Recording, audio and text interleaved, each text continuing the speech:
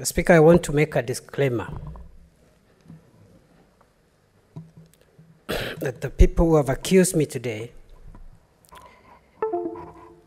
may it be known, is not the President of Kenya. Neither is it any senator seated here, including the mover of this motion. I have the highest respect for institutions, I have the highest respect for the President, and I have the highest respect for my colleagues, all of them. Mr. Speaker, today, I stand here paraded before the whole nation, accused of misdeeds whose particulars have never been brought to my attention until now, despite me consistently asking for them. There can only be two reasons for this. The first is that the trumped-up charges against me are baseless, and that my case is a fait accompli, and therefore I must be removed from office by all means whatsoever, even by unconstitutional means.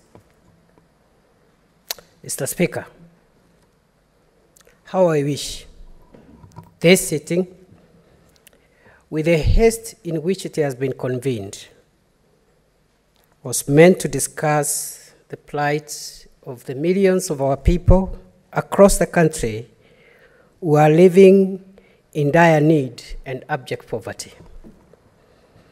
I bow in shame to note that we are here today for such an elitist triviality, powered by petty, divisive, and vindictive politics, as the country hurts from the lethal combination of a near-collapsed economy, a ravaging pandemic, floods, and a rare invasion of desert locusts.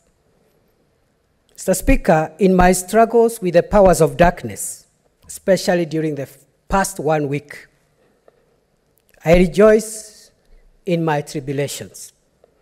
Harboring hate against them would work in their favor.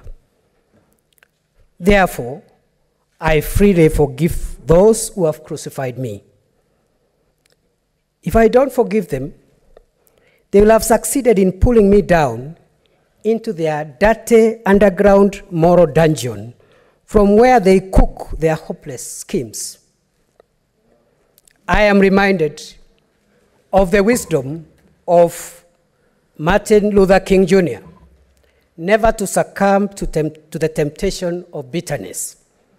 And therefore, as a sign of strength, I forgive them without conditions.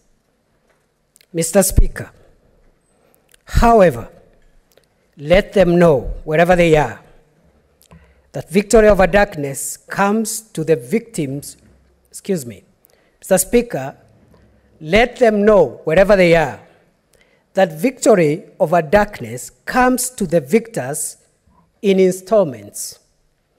But punishment for perpetuating the works of darkness is meted out on the conspirators in one lump sum. I will forever be grateful to the tremendous outpouring of support that I have received from family, friends, fellow elected leaders, colleagues, senators from both sides of the House, staff, my constituents from Tharaka Nithi County, and thousands of Kenyans of goodwill from across our beloved country. It took darkness for me, Mr. Speaker, to see the galaxy of stars strewn all over our nation who detest and abhor injustice. This has given me great hope that our nation shall rise again. Indeed, there is hope for Kenya. Those who think that I have made a mistake must understand that freedom includes the freedom to make mistakes. Today, Mr. Speaker, We must decide whether we will live in fear or we will live in freedom. I thank you. God bless Kenya. God bless the Senate.